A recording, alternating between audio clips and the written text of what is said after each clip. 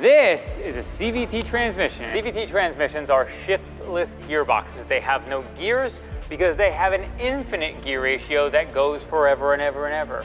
Nissan has been using their CVT transmission for more than 20 years, since its first major application in the Nissan Murano back in 2003.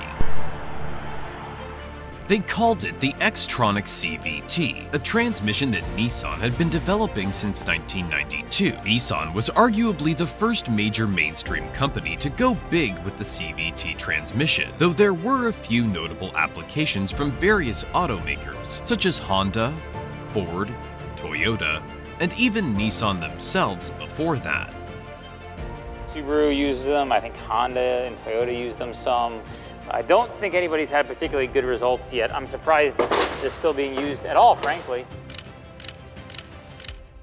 Take the 1997 Toyota Prius, for example. Though only offered in Japan at the time, it could be equipped with Toyota's earliest planetary CVT technology. Feedback from the Japanese market was very positive.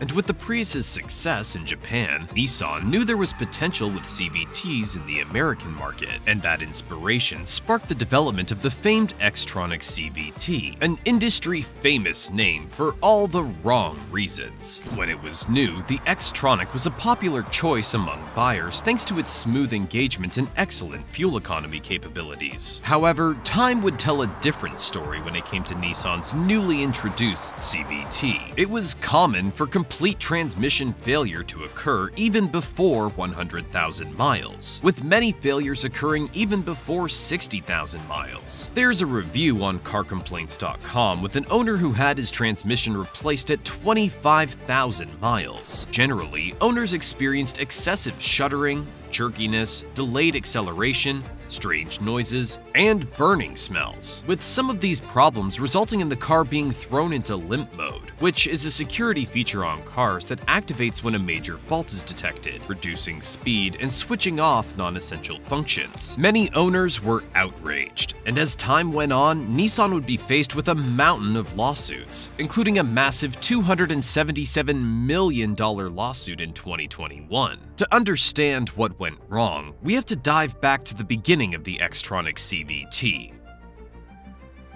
But first, I want to start by briefly explaining how a CVT differs from a traditional torque converter automatic, for those who may not understand. A traditional automatic utilizes a fixed set of gears to determine the rate at which the engine spins.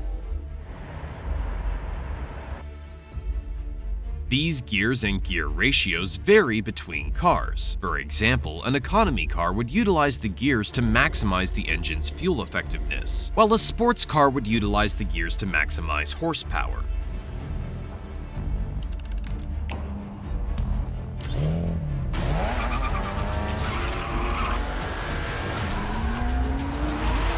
Obviously, this varies greatly from car to car, but you get the point. A CVT makes use of two pulleys attached to a belt that transfers power between the engine and the transmission. This allows the transmission to continuously change its effective gears and maximize the engine's capabilities for any driving style. This is why CVTs are so great at maximizing fuel efficiency in economy cars, because it allows the engine to operate in its most efficient state. CVTs are also much lighter and cheaper to manufacture than a traditional automatic, and that's where Nissan, among other brands, saw the potential in CVT technology back in the early 90s, which makes this the perfect time to bring up JATCO, which stands for Japan Automatic Transmission Company. JATCO is a joint venture between Mazda, Ford, and Nissan that was established in 1970 to develop and supply automatic transmissions for various automakers. It was through JATCO that Nissan adopted their CVT technology in 1992, though called the NCVT at the time, that was implemented in the 1992 Nissan March and Nissan Micra of the same year. A few years later, a strengthened design called the Hyper CVT was adopted in 1997 for a more powerful 2.0-liter class of engines, while the Hyper CVT was also adopted into select Japanese models in Nissan's lineup. An even more strengthened design called the X-Droid CVT was adopted for 3-liter rear-wheel drive vehicles in 1999. The X-Droid was a breakthrough in CVT technology, offering 6-step virtual gears similar to how we see in modern CVTs today, in addition to its beefed-up internals that can handle the torque from 3.0-liter turbocharged engines, both of which bearing the famed VQ30DET. Notable cars equipped with the X-Droid were the Nissan Gloria and the Nissan Cedric, but it was from the X-Droid that Nissan adopted the well-known X-Tronic CVT that they still use to this day. As mentioned earlier, the first major application of the X-Tronic was introduced in the 2003 Nissan Murano. Our first clue that the 2003 Nissan Murano was not your typical SUV was in the name. Murano comes from elegant sculpted glass art made on the islands near Venice, Italy, and the name fits. The Murano's shape is definitely not your traditional boxy SUV. Which they described as, quote, an innovative transmission that offers smooth, seamless shifting while tailoring the vehicle's output to your driving style. The Murano was rated at 18 city and 23 highway, with a combined 20 miles per gallon paired with the CVT. Not bad for a hefty 3.5-liter V6 engine. However, driving the new X-Tronic was less impressive. The public's reception was mixed. The most common complaints included a massive delay when accelerating, which could pose a genuine danger for drivers, a shaking and stuttering feeling during low-speed acceleration, transmission overheating, and stalling that can happen in the middle of traffic. I probably don't need to explain how that could be dangerous. It's important to note that these problems were brought to Nissan's attention in 2003 with the debut Murano model, and those same complaints stuck with the X-Tronic models for the next 20 years. Not exactly a good look for Nissan, but let's not jump too far ahead in the timeline just yet.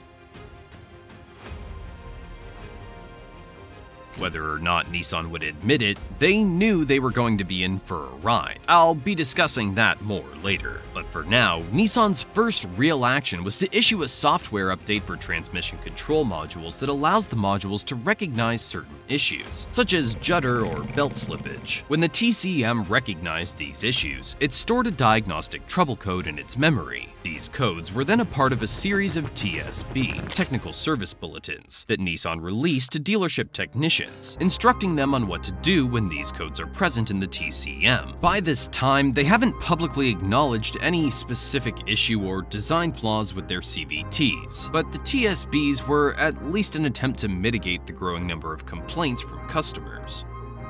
However, fast forward to the late 2000s, and things would continue to go downhill. Customer complaints were still on the rise, and several of Nissan's models that were optioned with Jatco CVTs were having similar issues. Vehicles from other automakers that used Jatco CVTs popped up on the grid for having similar transmission issues, such as the Jeep Compass and the Dodge Caliber.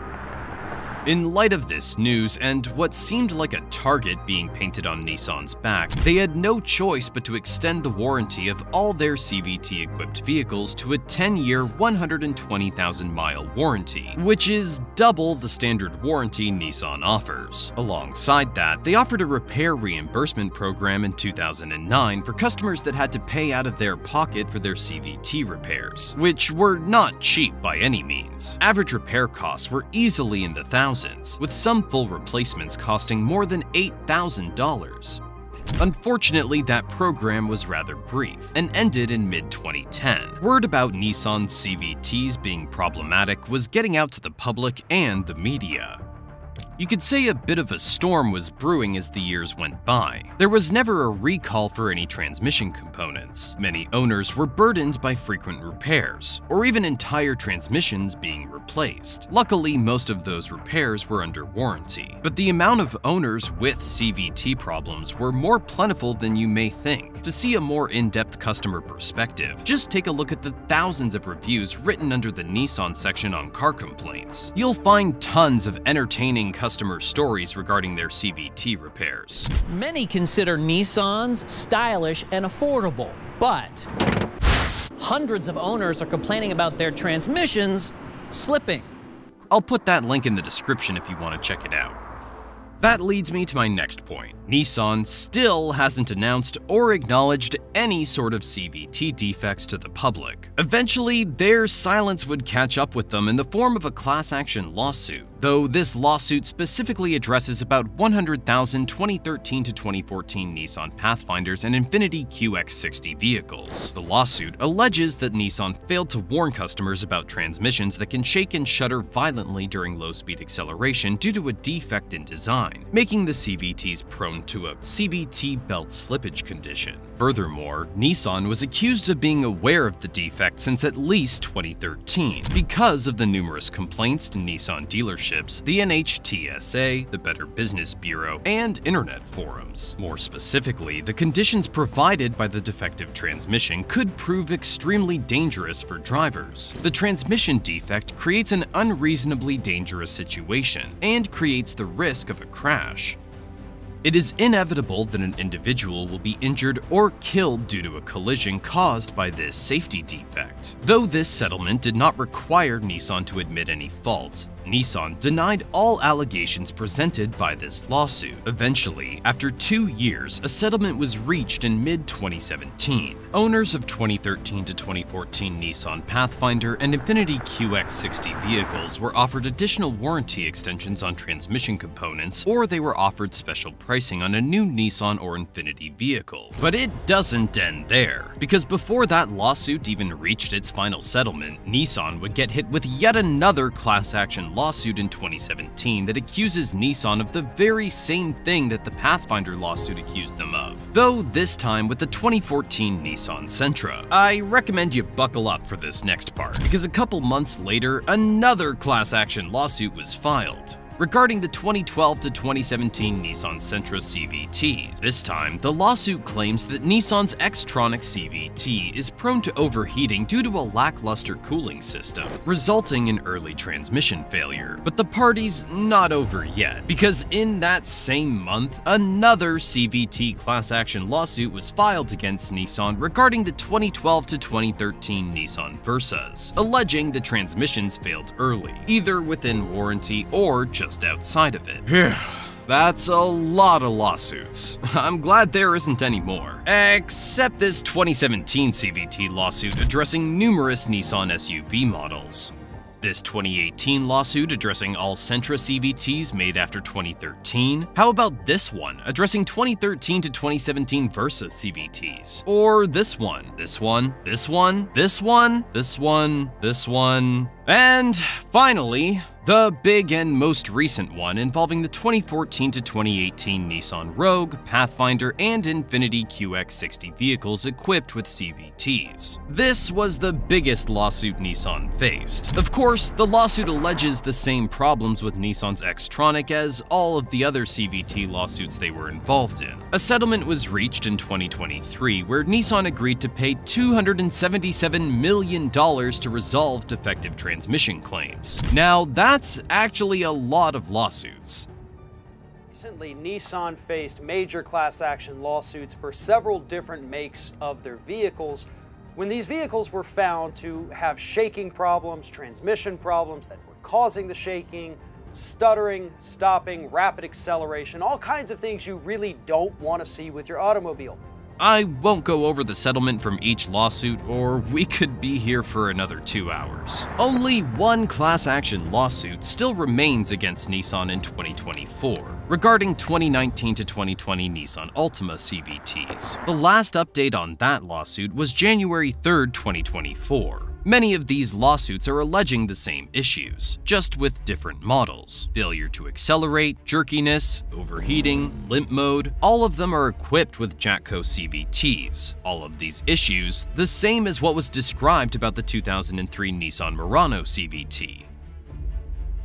In fact, seemingly worse. But if there's one thing that all these lawsuits have in common, it's that they're accusing of Nissan of being aware of these issues, but they choose to stay silent about them anyways. Now, despite all these allegations, there are plenty of owners who've reported no problems with their X-Tronic, and in fact, the Nissan Maxima could be optioned with a CVT that was never a part of any lawsuits. And I haven't seen a lot of specific complaints with the Maxima CVT around the internet, at least nothing like any of Nissan's other models. I theorize that it's because the Maxima Maxima CVT is designed for a higher performance car, as the Maxima is Nissan's most powerful model that isn't the GT-R. Though this is just a theory, and there isn't a whole lot of evidence to support that. Regardless, some people swear that people are only experiencing these issues because they don't keep up with their recommended maintenance intervals. I disagree. While yes, not keeping up with transmission maintenance is likely a death sentence for these X-Tronic CVTs, or